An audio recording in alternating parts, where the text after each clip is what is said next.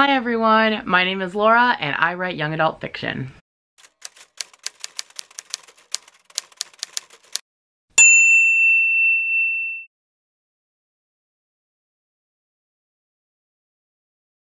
Hey everyone, welcome back to my channel, or if you're new here, hello, I am Laura. In today's video, I am going to be doing the newbie AuthorTube tag. So this is not really my first writing video. I've done a few before. I think they were mostly just around NaNoWriMo, and then I kind of stopped doing them just because I had a lot of stuff going on in my life, as most of you know. If not, watch some of my old videos. It's too much to talk about in this one. But I've had a lot of stuff happen in 2019, and 2019 has really been a year that I want to focus on, you know, pursuing my dreams. And one of my ultimate dreams for most of my life has been to become a traditionally published author. So I really want to focus on that, and I really want to take my channel and focus it on the things that encourage me and inspire me, and one of those is writing. So I want to start doing more writing videos, and I really want to be a bigger part of AuthorTube. I love watching AuthorTube videos, and now I just kind of want to be part of that. So if you are in AuthorTube and you like following those, I hope that you will hit subscribe if you haven't already. So in order to sort of start my official sort of entry into AuthorTube, I thought I'd do this newbie tag that kind of just gives a little bit about me.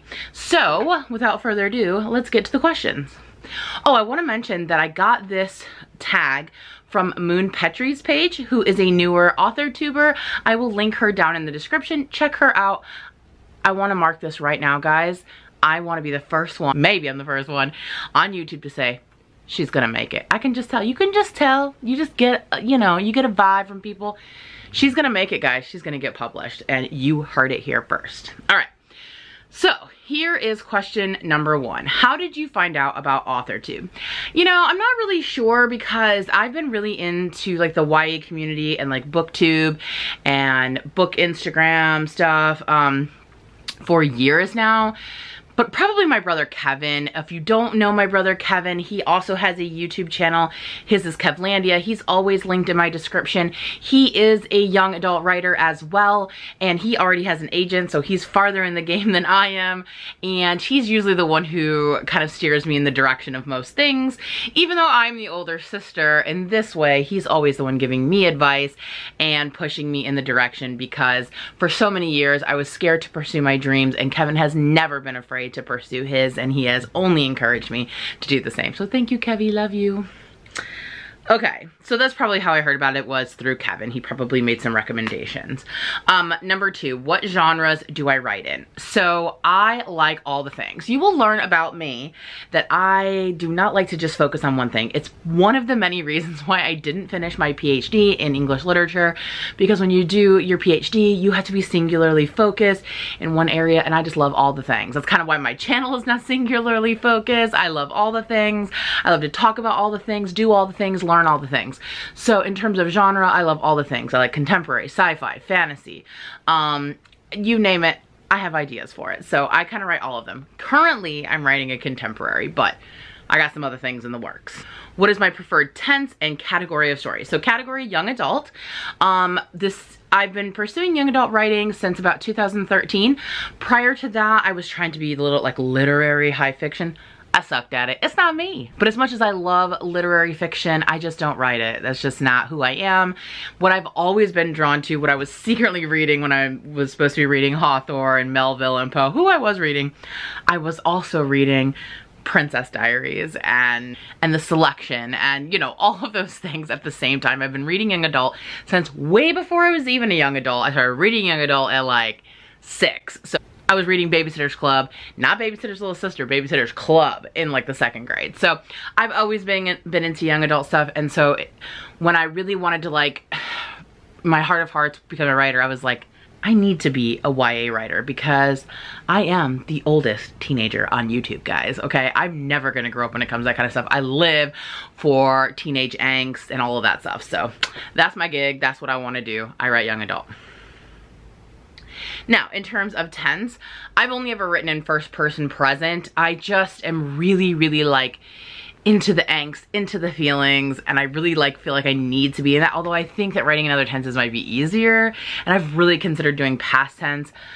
And if I ever write a fantasy, which I have an idea for a fantasy, if I ever write it, that would probably be third person, because I feel like fantasy lends itself. You need kind of like the you know, the omniscient narrator kind of vibe. But right now, what I write is first person present, because I need to be in the feelings. I need to be in it. That's what I'm there for. So I'm a very character driven, angsty, emotional writer.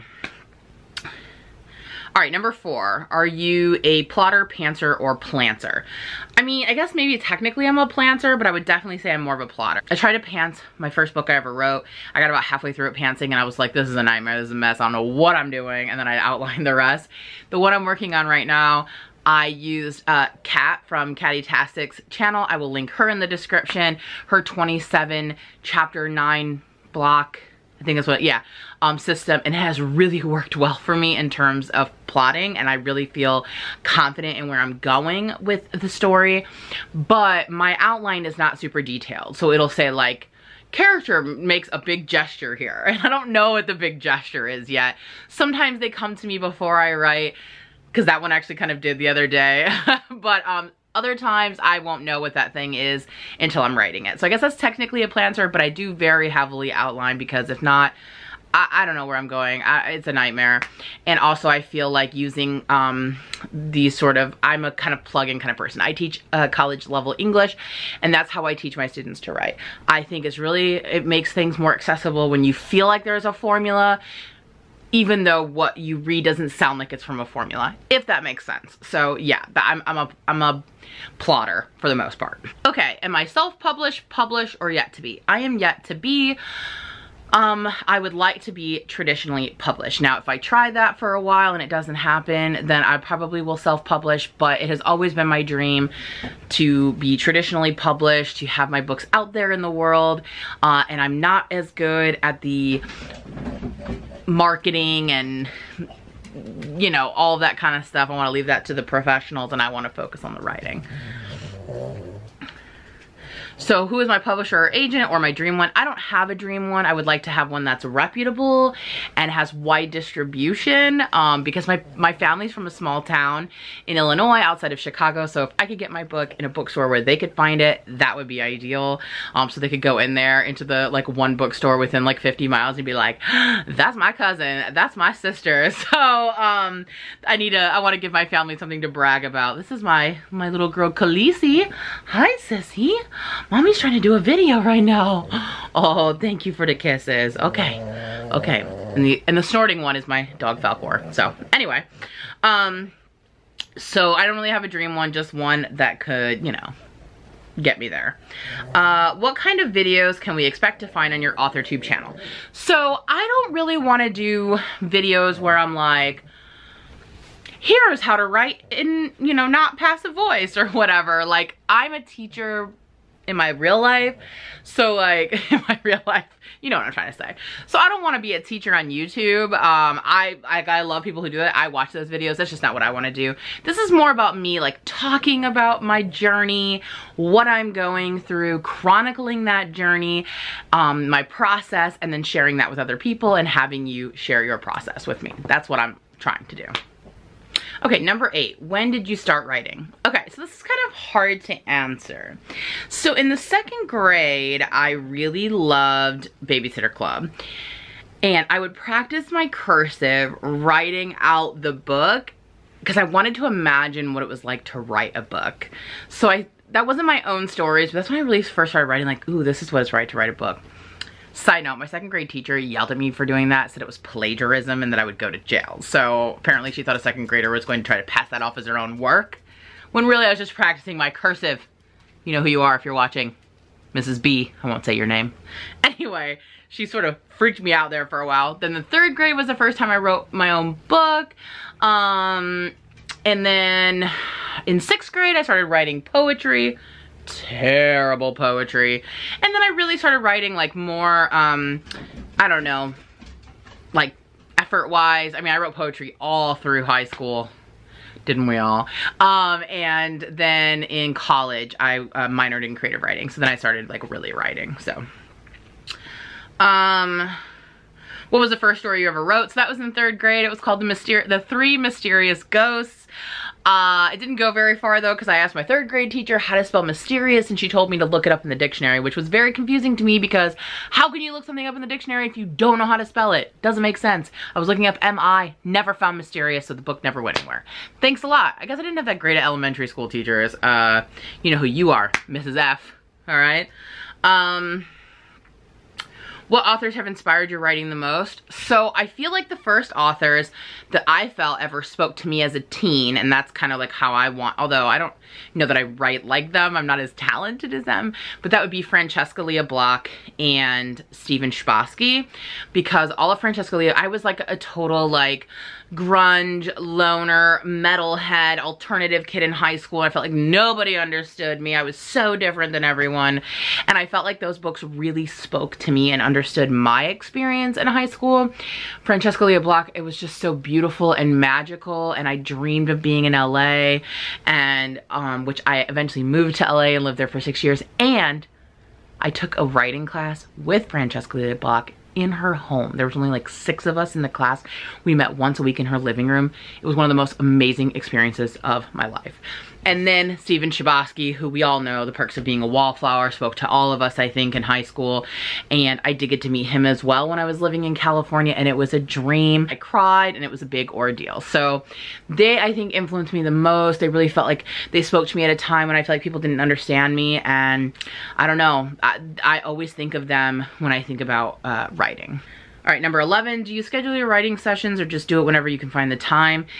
I actually have a lot of time on my hands. I don't have children, and right now I'm in between jobs, so I especially have a lot of time. But for me, I do struggle with mental health issues. I do struggle with depression, anxiety, and panic disorder. And so really for me, it's about finding the time that I can be mentally there. Because sometimes, you know, I just can't. Sometimes I don't have the energy, the mental energy. But I'm really trying to work on being better about that, and lately I've been a lot more productive in these especially this last week or so, and I'm really hoping that Camp Nano is gonna get me to the finished draft of my current contemporary. So for me, it's not about like finding time in my day, it's about finding time with mental energy. So I kind of write whenever I have the mental energy to do it, and yeah, that can vary. Okay, computer, typewriting, hand, or blend, and where do you write in general? So I mostly write in my bed.